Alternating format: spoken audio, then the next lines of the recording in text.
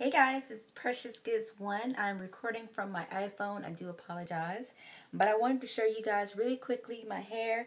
I did get it flat ironed today, blown out. I got my ends cut by a stylist here in Nashville. She cut off about 1.5 inches to 2 inches. She said that my ends were really bad. And I don't doubt her because I've not gotten my hair professionally trimmed since I did my big chop back at the end of January of last year of 2011.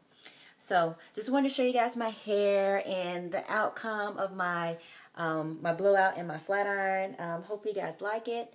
I've never seen my hair look this thick and full when I had a relaxer.